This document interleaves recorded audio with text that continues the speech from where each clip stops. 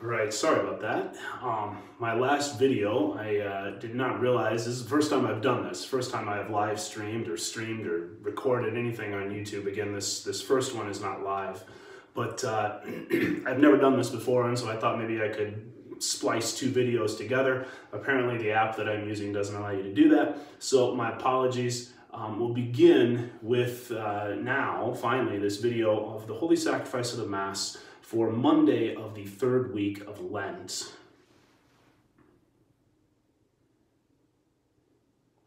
I'm offering Mass this evening for all those suffering from the coronavirus, COVID-19, throughout the world. My soul is longing and yearning for the courts of the Lord. My heart and my flesh cry out to the living God.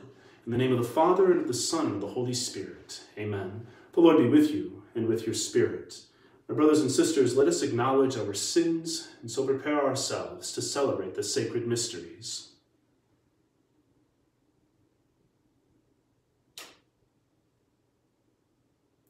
I confess to Almighty God, and to you, my brothers and sisters, that I have greatly sinned in my thoughts and in my words, in what I have done and in what I have failed to do, through my fault, through my most grievous fault.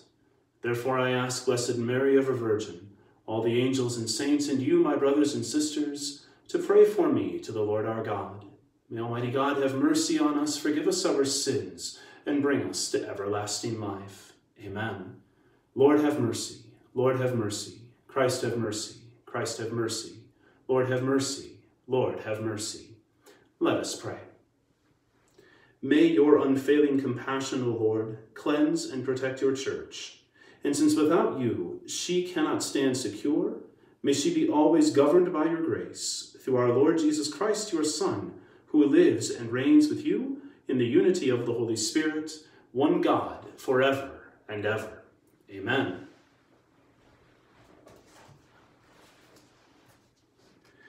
A reading from the second book of Kings. Naaman, the army commander of the king of Aram, was highly esteemed and respected by his master, for through him the Lord had brought victory to Aram.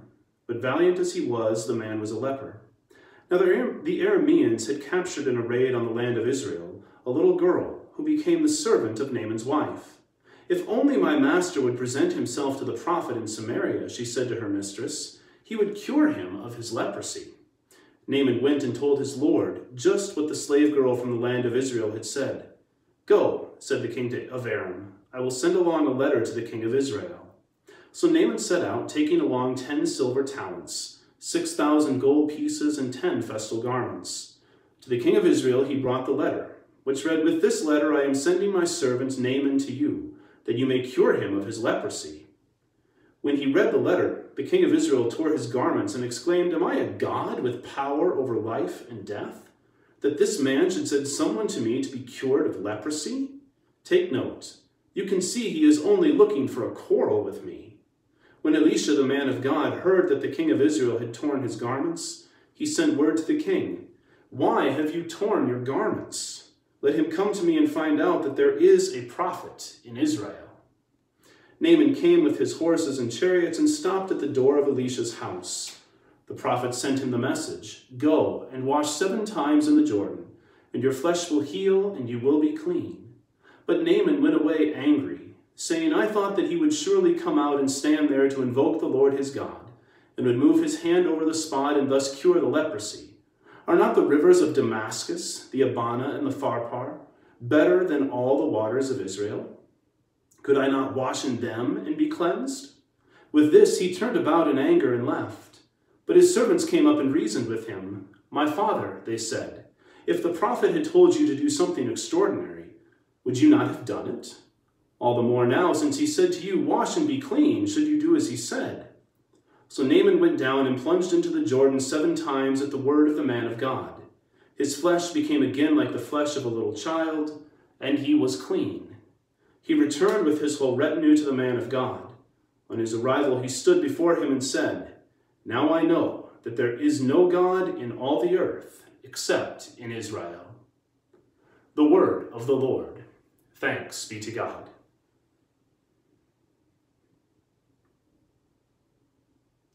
A Athirst is my soul for the living God. When shall I go and behold the face of God? Athirst is my soul for the living God. When shall I go and behold the face of God? As the hind longs for the running waters, so my soul longs for you, O God. Athirst is my soul for the living God. When shall I go and behold the face of God? Athirst is my soul for God, the living God. When shall I go and behold the face of God? Athirst is my soul for the living God. When shall I go and behold the face of God? Send forth your light and your fidelity.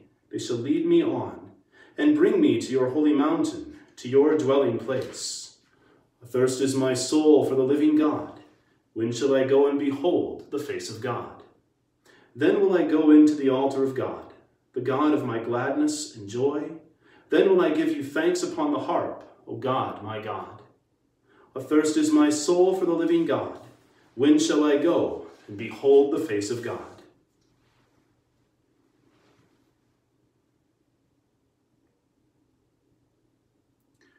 Praise to you, Lord Jesus Christ, King of endless glory. Praise to you, Lord Jesus Christ, King of endless glory. I hope in the Lord, I trust in his word. With him there is kindness and plenteous redemption. Praise to you, Lord Jesus Christ, King of endless glory. The Lord be with you, and with your spirit. A reading from the Holy Gospel according to Luke. Glory to you, O Lord. Jesus said to the people in the synagogue at Nazareth, Amen, I say to you, no prophet is accepted in his own native place. Indeed, I tell you, there were many widows in Israel in the days of Elijah, when the sky was closed for 3.5 years, and a severe famine spread over the entire land. It was to none of these that Elijah was sent, but only to a widow in Zarephath, in the land of Sidon. Again, there were many lepers in Israel during the time of Elisha the prophet. Yet not one of them was cleansed, but only Naaman the Syrian. When the people in the synagogue heard this, they were all filled with fury. They rose up, drove him out of the town, and led him to the brow of the hill on which their town had been built, to hurl him down headlong. But he passed through the midst of them and went away. The Gospel of the Lord. Praise to you, Lord Jesus Christ.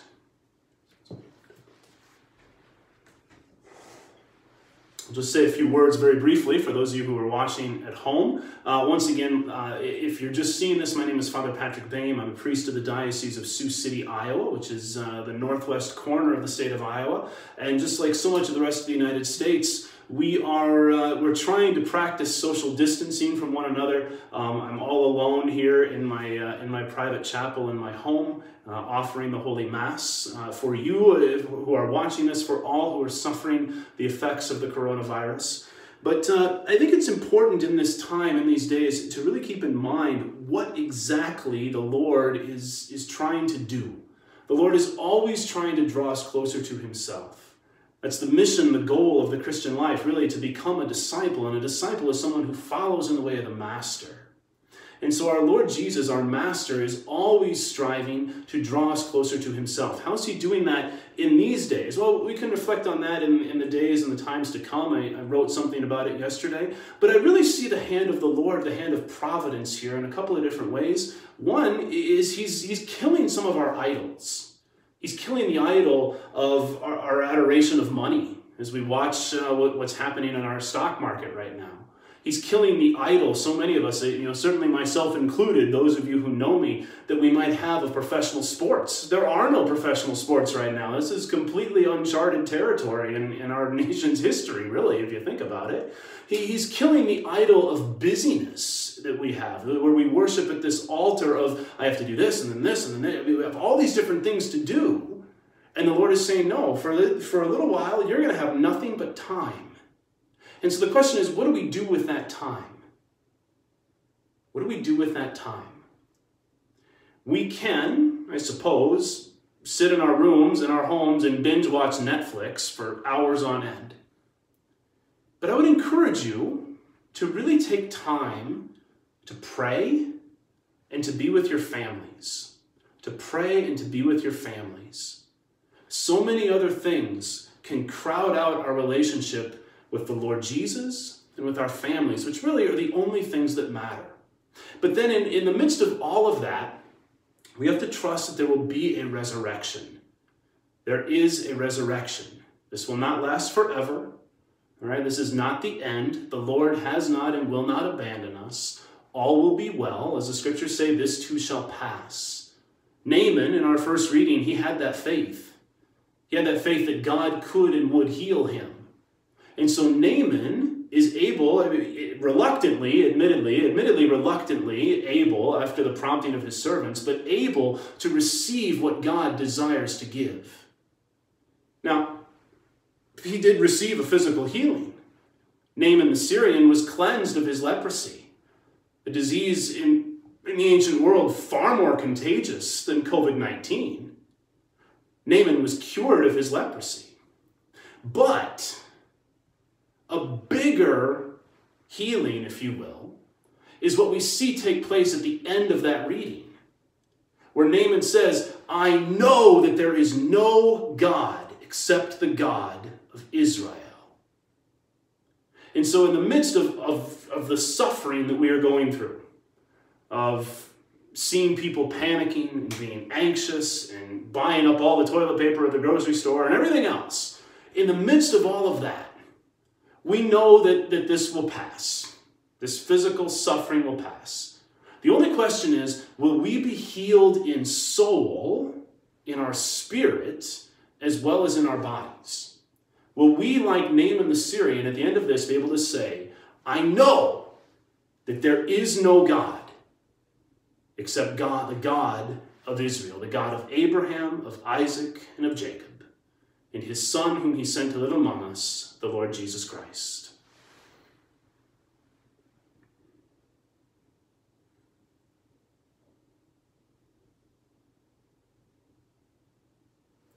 Present some of our needs to our Heavenly Father. We pray, of course, for our Holy Father Francis, for our Pope Emeritus Benedict. We pray for all of the bishops throughout the world. I want to especially remember in prayer today the bishop of my own diocese, Ralph Walker Nicholas. We pray for all who are striving to lead the church through these very difficult times. We pray to the Lord, Lord, hear our prayer. We pray for the elected leaders of our country and of our world. We remember President Trump in our prayers, our elected leaders in Congress. For anyone who may be watching from another country, we remember your own leaders in prayer as they strive and seek to find the best way forward to deal with what is really an unprecedented crisis in human history. We pray to the Lord, Lord, hear our prayer. We pray for an increase in vocations to the priesthood and to the consecrated life. We also pray for an increase in vocations to faithful and holy marriages. We pray that young people around the world will hear the Lord's call to serve him in whatever way he is calling, that they will respond joyfully. We pray to the Lord, Lord, hear our prayer. We pray today especially for all who are sick and suffering, all who are sick and suffering from the coronavirus, all who are sick and suffering from other illnesses that we may forget about in these times. We pray for them and for their complete and total healing of mind, body, and soul. We pray to the Lord, Lord, hear our prayer. We pray especially today for all those who have died, and especially we remember all those who have died as a result of the COVID-19 virus. We pray for their eternal repose, and that they, now we trust and hope and pray, seated before the Father, might intercede on our behalf. We pray to the Lord, Lord, hear our prayer. Good and gracious God, we entrust these needs and cares to your loving mercy. You will live and reign forever and ever. Amen.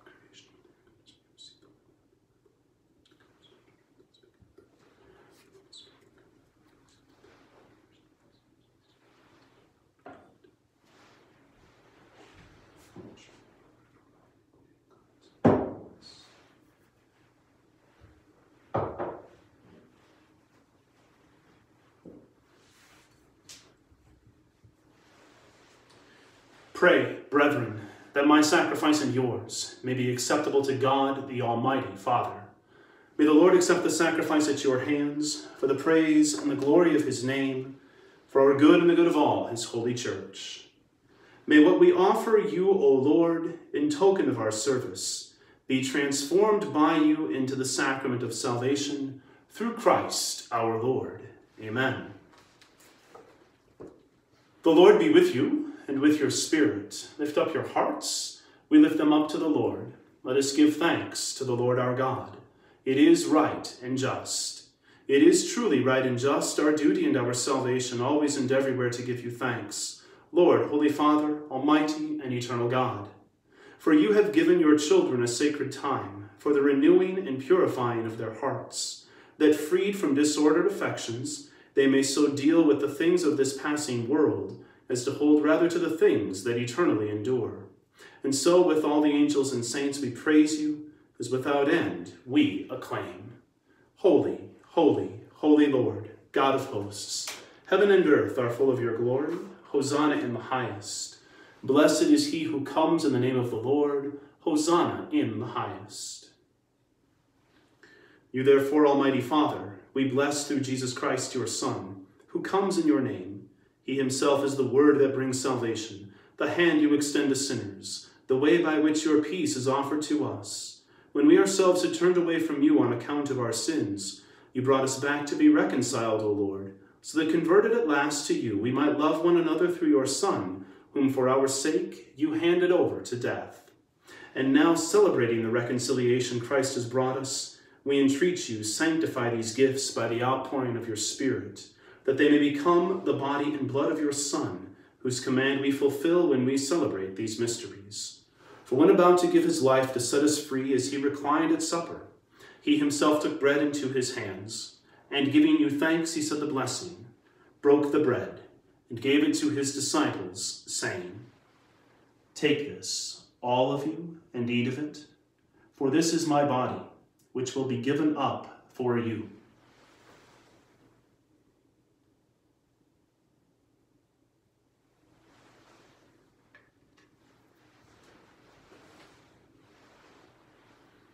In a similar way, on that same evening, he took the chalice of blessing in his hands, confessing your mercy, and gave the chalice to his disciples, saying, "Take this, all of you, and drink from it, for this is the chalice of my blood, the blood of the new and eternal covenant, which will be poured out for you and for many, for the forgiveness of sins.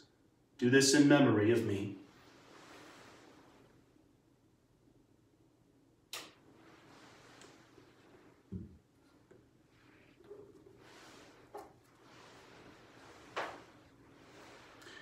The mystery of faith. Save us, Savior of the world, for by your cross and resurrection you have set us free. Celebrating, therefore, the memorial of the death and resurrection of your Son, who left us this pledge of his love, we offer you what you have bestowed on us, the sacrifice of perfect reconciliation. Holy Father, we humbly beseech you to accept us also together with your Son, and in this saving banquet graciously to endow us with his very Spirit, who takes away everything that estranges us from one another. May he make your church a sign of unity and an instrument of your peace among all people. And may he keep us in communion with Francis our Pope, and Walker our Bishop, and all the bishops, and your entire people. Just as you have gathered us now at the table of your Son, so also bring us together with the glorious Virgin Mary, Mother of God, with your blessed apostles and all the saints, with our brothers and sisters, and those of every race and tongue who have died in your friendship. Bring us to share with them the unending banquet of unity in a new heaven and a new earth, where the fullness of your peace will shine forth in Christ Jesus our Lord.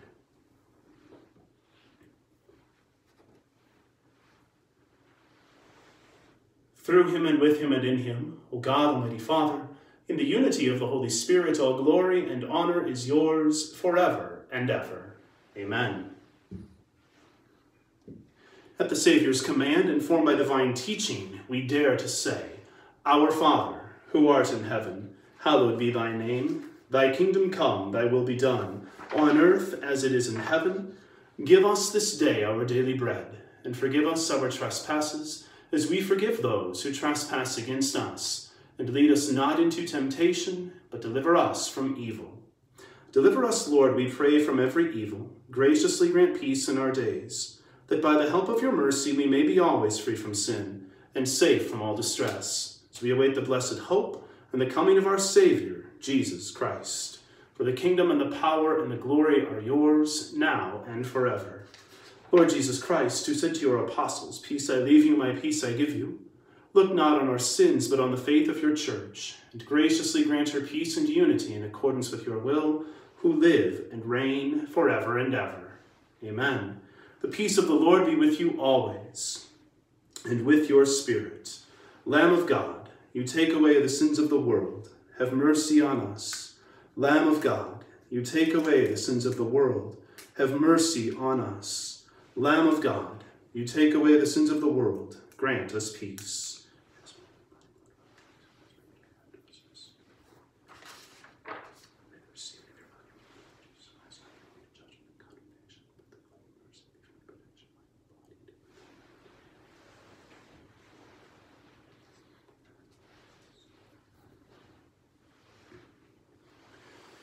Behold the Lamb of God.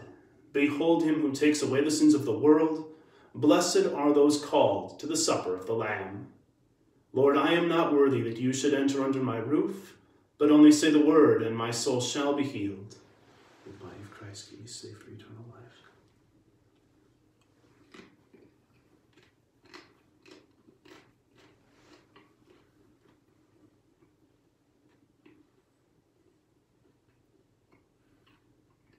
The blood of Christ, keep me safe for eternal life.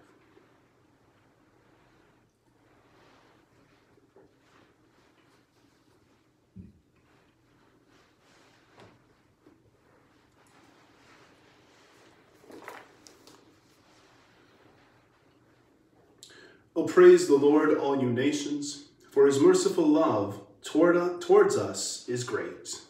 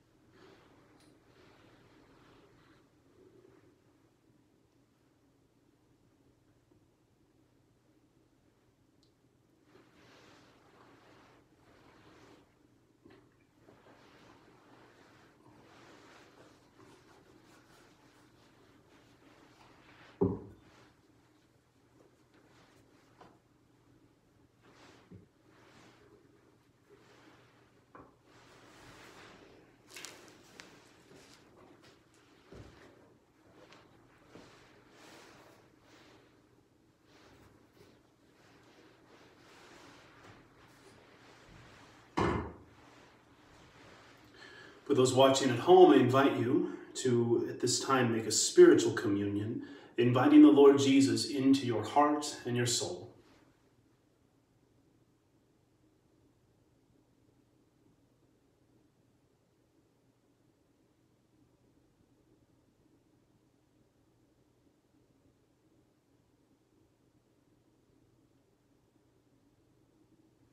Let us pray. May communion in this your sacrament, we pray, O Lord, bring with it purification and the unity that is your gift, through Christ our Lord. Amen. The Lord be with you, and with your spirit. Bow down for the blessing. May your right hand, we ask, O Lord, protect this people that makes entreaty to you. Graciously purify them and give them instruction, that finding solace in this life, they may reach the good things to come, through Christ our Lord. Amen. And may the blessing of Almighty God, the Father, and the Son, and the Holy Spirit, come down on you and remain with you forever. Amen. Go forth, the Mass is ended. Thanks be to God. Thank you for watching, everyone. My plan is to do this every day, Monday through Saturday at 8 a.m. Central Standard Time.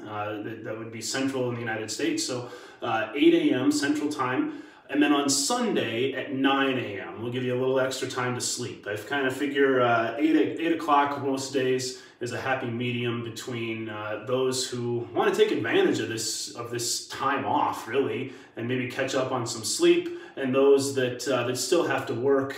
Certainly our doctors and nurses, grocery store workers, those who are at pharmacies, pharmacists, clerks that work there, all sorts of people, police, firefighters, people who we really need to get us through a time like this. So certainly keep them in prayer. I want to make this as available as possible to as many as possible. And so I do thank you for watching. Once again, don't worry, all will be well. At the end of the day, we know the end of the story. The Lord Jesus wins. Finally, at each of these liturgies, I want to end by chanting the proper Marian antiphon to the season that we're in right now, of course, the season of Lent. And eventually the season of Easter. But right now, the proper Marian antiphon is the Ave Regina Caelorum, the Hail Queen of Heaven. And so I'll chant that. I invite you to chant this with me at home if you don't know it. Just listen. If you do, sing along. But certainly it's good to implore Our Lady's help and Our Lady's intercession at this time. I don't have the translation here readily available. I will try to remember that tomorrow. So let us sing. Ave Regina Caelorum, Ave Domina Angelorum, Salve Radix, Salve Porta, Ex qua mundo lux est orta, Gaude Virgo gloriosa, Super omnes speciosa, Vale o valde decora, net pro nobis Christum ex ora.